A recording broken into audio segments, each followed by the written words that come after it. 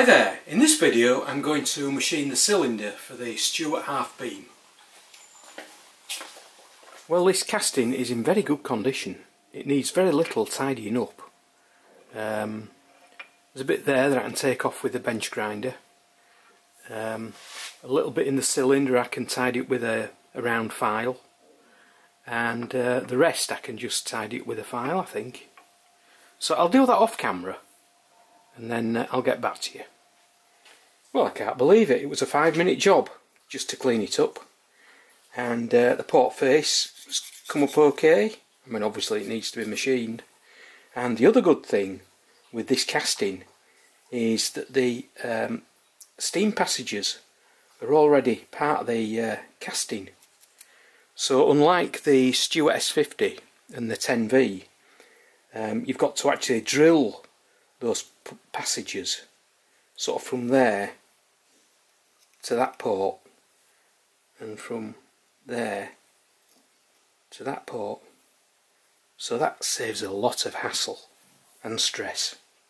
So what I'll do now is put it on the lathe in the 4-jaw chuck with a view to first of all machining one of the faces.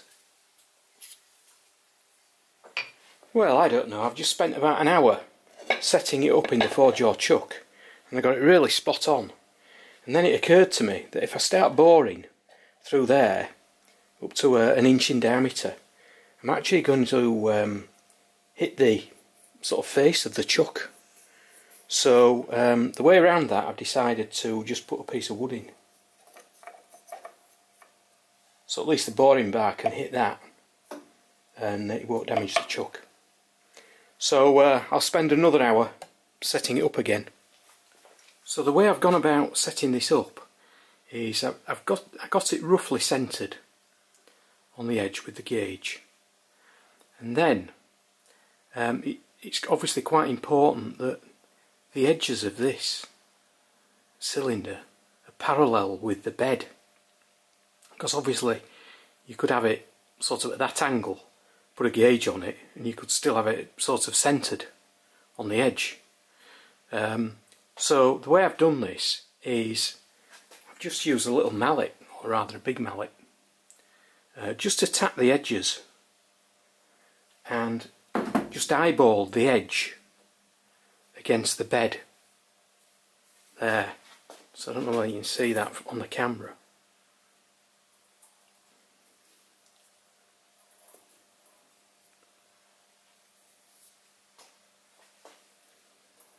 And having got it nice and parallel, then I put the gauge on and make final adjustments. And I'm putting the gauge on the inside of the cylinder. Okay, so I made some minor adjustments and we're pretty close now. This is measuring the inside of the bore, bearing in mind it's not being machined obviously. So that's close on 0. If I turn it 180 degrees, that's close on 0. Turn it 90 degrees, just slightly over 0. So I'm really happy that that's pretty close, and I don't know whether you can see it on camera, but I did check again to make sure that these edges are parallel with the bed. Okay, so the overall length of the cylinder is currently 2.644 of an inch, and it needs to be reduced down to 2 9/16 of an inch, which is 2.562. So that's a difference of 82 thou. So what I'll do is take 40 thou off this face here.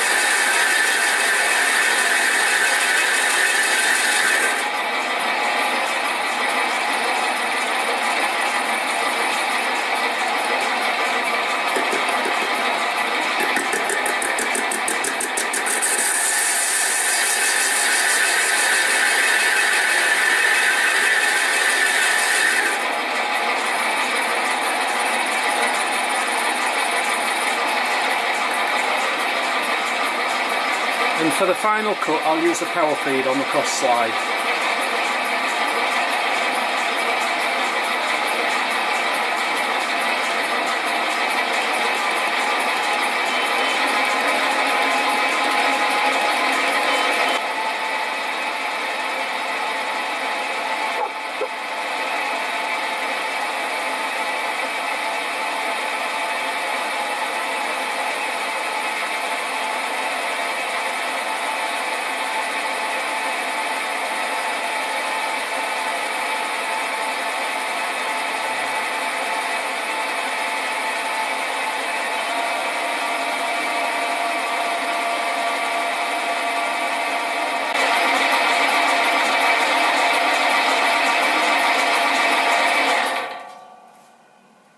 Okay, so I've put the boring bar in, I've put a little mark on it there which denotes when I've got to the end of the cylinder, and I'm going to take 1/10 thou off using a roughing cut on the power feed.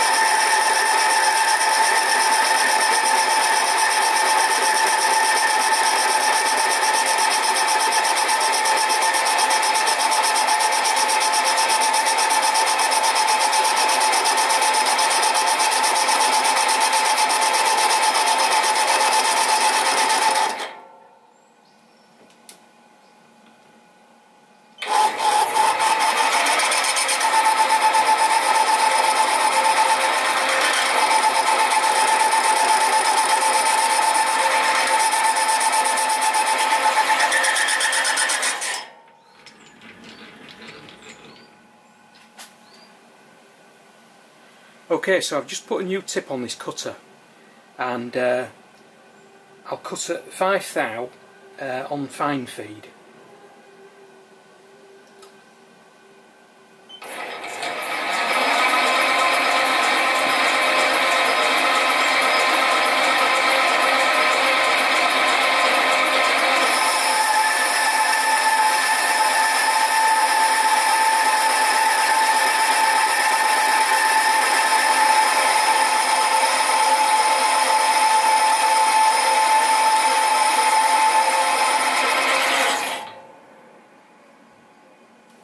So this is a piece of aluminium, 1 inch in diameter.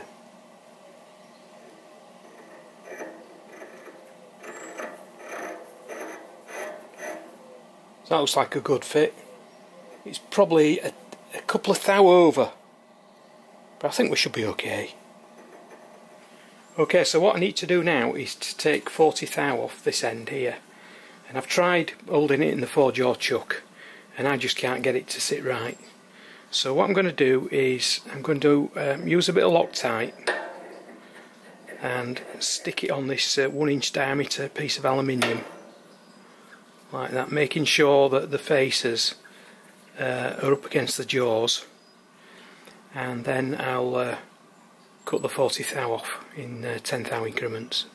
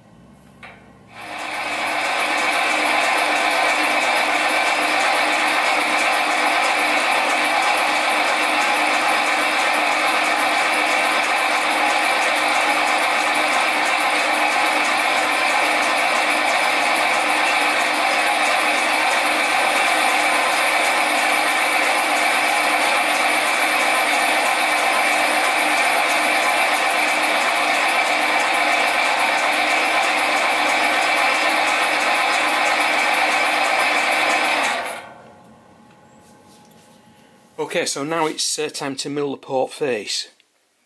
So what I've done is I've put it in a vise, put this 1-inch diameter bar through it.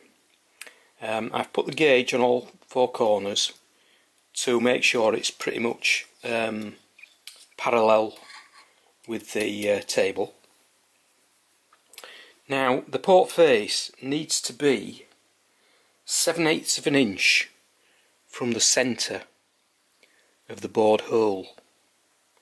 Now the bored hole is actually 1 inch in diameter, so if you take 1/2 inch off 7/8 of an inch, that gives 3/8 of an inch, or 0.375. So 0.375 is there, so I've just scribed a line on there, and if I just zeroise the height gauge and put the gauge actually on the port face, it's coming up with round about 63 thou to come off, which is quite a lot. So anyway, I'll crack on, and I'll probably take 50 off and then double check, and then get it closer to that required height. Okay, I'm going to take 10 thou off at a time, and I'm going to cut at a speed of 600 RPM. 16mm cutter is this.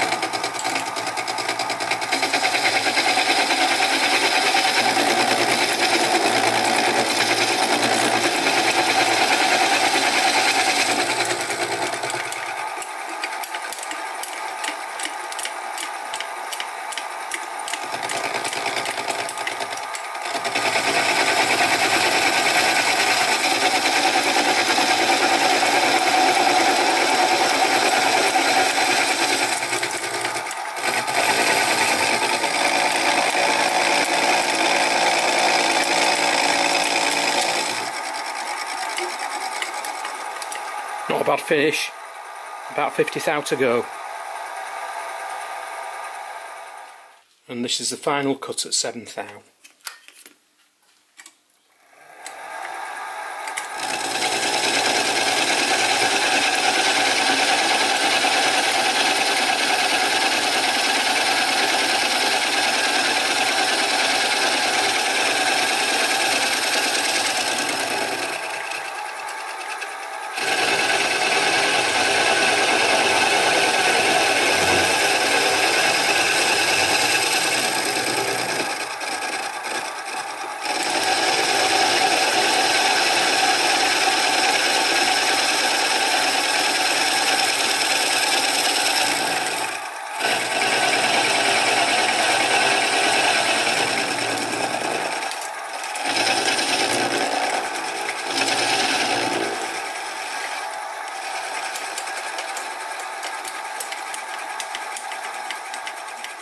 So I'm just cleaning the port face up on some wet and dry.